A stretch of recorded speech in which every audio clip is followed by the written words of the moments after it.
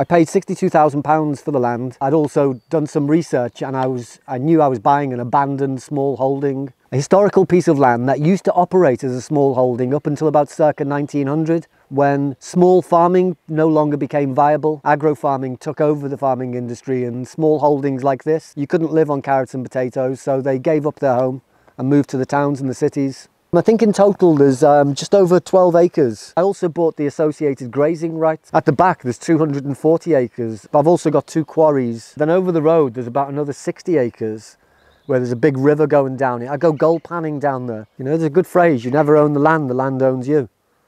Never heard a more truer phrase, because you don't own the land. You can't beat the expression of nature. It will do what it wants to do. And when you're dead, the land is still there, you still don't own it. If somebody else owns it or thinks they own it, and they don't.